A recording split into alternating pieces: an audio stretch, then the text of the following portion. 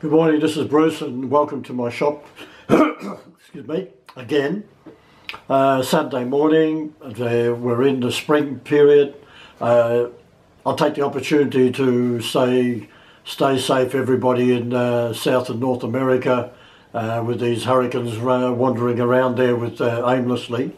Hopefully everybody gets through it okay, not with the least amount of damage. It's part of our life. It happens here in Australia as well with the when we have the cyclonic season, which will come up in a month or two's time in the northern part, across the northern parts of Australia. So it's not uncommon. Fires in California, on the other side of the on the western side of the US. So it's all part of life that we live in, and these natural disasters can happen, and they do happen, and the disaster part of it is the fact that man's put something in its way. But anyway, that's all. We're here and we're doing it. So what we've got today is we want to show you a setup we've come up with after spending a fair bit of time thinking about it and wanting to avoid doing a four-jaw chuck job every single time, setting up one after another. We've only got a run of 10 items, 5 of one size and 5 of the other, but it's still, there's a lot of setup time involved and so forth. So what we have is these flanges. Now these are part of a test kit, and these flanges I've had water jet cut with the right size hole on the outside where the 2 bolts are going to go, and just a pilot hole in the centre. And so what I have to do with those is I have to produce a counterbore in here, inside there, for an O-ring. So what I've had to do is to face off to depth, to face off and to produce this plug, and then after that counterbore it in for the O-ring, for the seal, and then later on I'll be drilling that and tapping it to the suitable adapter that we're using for the test operation. So that adapter is another item I'm making. There's all different ones, but I just take a blank hex bar and I drill at the other end, tap it, machine it down, and there's all different sizes and diameters here and here that's needed. So this particular one is an M16. I've been making these for quite some years now. And then I also make up this kit that connects onto it. Hold on. Connects onto it. Sometimes it's used with the flange, sometimes without the flange. And so that kit then will screw on here, and that gives them the pressure guide. So it's got a Schrader end on here where they can use a little controlled pressure, because it's very low pressure for testing the pumps. So that's those little bits, and I've got 2 sizes, as I said. I've got the smaller and the larger one. So in order to go about machining these, I've made up, I'll just turn the camera down. What I did was I come up with a plate with a tap thread in the centre, and using just 2 Allen screws, and this one here is an M6, and that fits into the hole there. So by bolting through here onto the plate and having that little screw there, that works as a dog, just in case it moves, and then I could machine both facets using 2 tools. So I'm going to show you that setup, and we'll run one. Now what I'm using is I'm doing the main facing with this tool, and what I'm doing is I use these. This is, the brand doesn't matter, but that type of cutter, which has got a very high rake. Got quite a high rake in it, and it works very well in stainless and aluminium and plastic as well. I have others, shinier ones, you know, some for very high finishing and so forth, but in this case that's fine.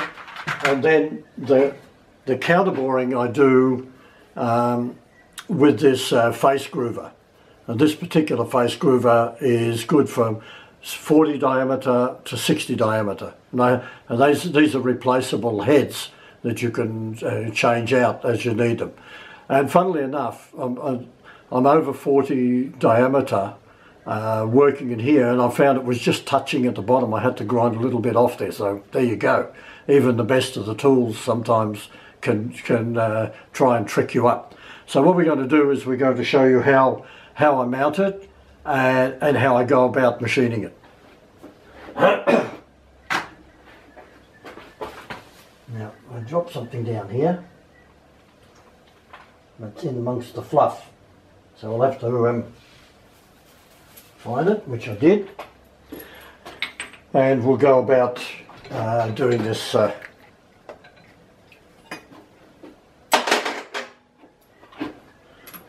There might be a little bit of shake in the camera. It's on the tailstock. Now what we're going to do, we're going to mount that one, bring that camera down so you can actually see. I'll bring it in a bit, bring it down a bit more, so you'll be able to now see how that goes about. So what I've done is I've just taken a drop flange. These are holes out of larger flanges which I buy, and I've got a swag of them. Just machined the face off a little bit, tapped a 10mm hole in the centre here, and tapped 2 holes here for dogs for holding on the thing. So we'll put the flange on, screw it up. Probably could have done without the dog, but you know, just I suppose the belt on braces, etc. and whatever. And I'll just tighten it up a little bit. We're running at how much are we running at? 850 RPM. I love these. I love them because I don't need to have handles sticking out all over the place. I hate them. I just take pull the handle off. You can't quite see that, but just slide that over. Yeah, so you know, it's such an easy tool to operate. Bring it in, drop it. Every 9 degrees you've got to set. Lock it up. The multi-heads, as they're called. And come back over here. I'll bring that around a fraction. Let's see how that goes. Just so it's all nice and tight. Turn the lathe on, and we've got on the cross slide we've got our instructions.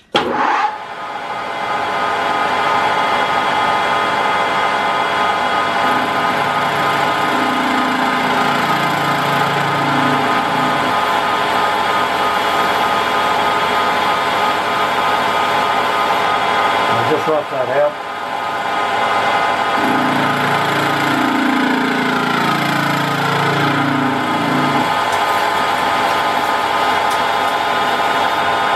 Sometimes I throw a bit of kerosene on just to make a nice finish.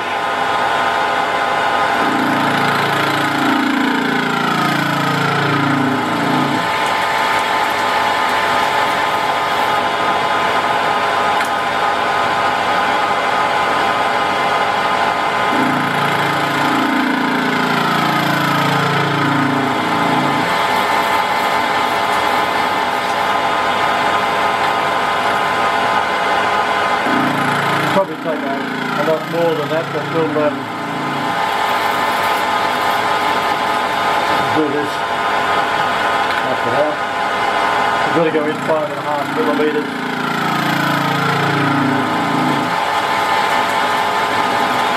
Making lots of nice curly stuff.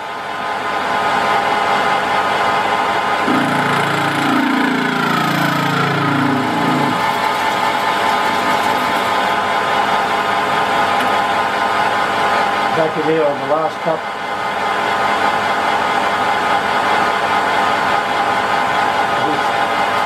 swirl a bit more, Caro.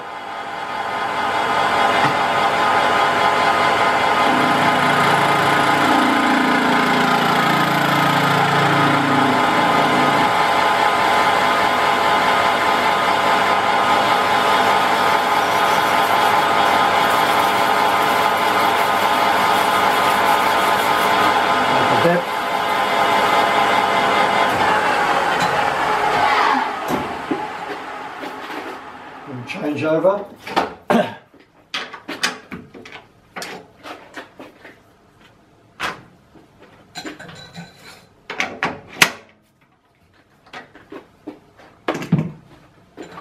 Back into it.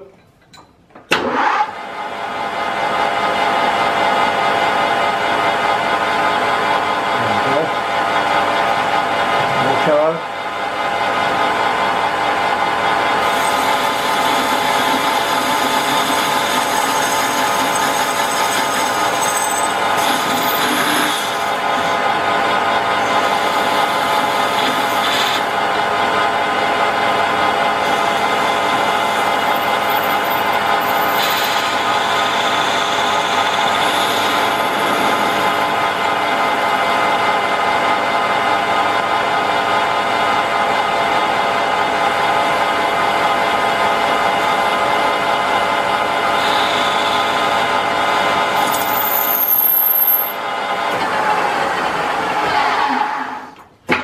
Job done. So when we finish these 5, then we'll take that dog out and we'll put the smaller dog in, and then we'll go on to the next action that we have to do, which will be threading the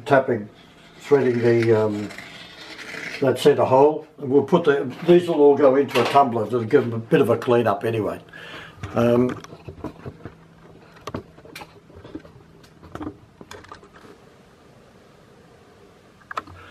So thank you very much for watching. Don't forget, I'm selling these gear indicators, and they're available. You can get onto my send me an email or through my Facebook or web page, and I'd much appreciate that. It works as a bottle opener as well. And this is this one here is a diametrical pitch.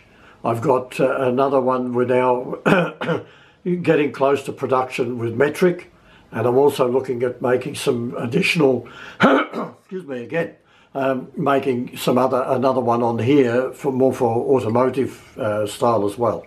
So thank you very much for watching, and everybody go safe on this weekend. Thank you.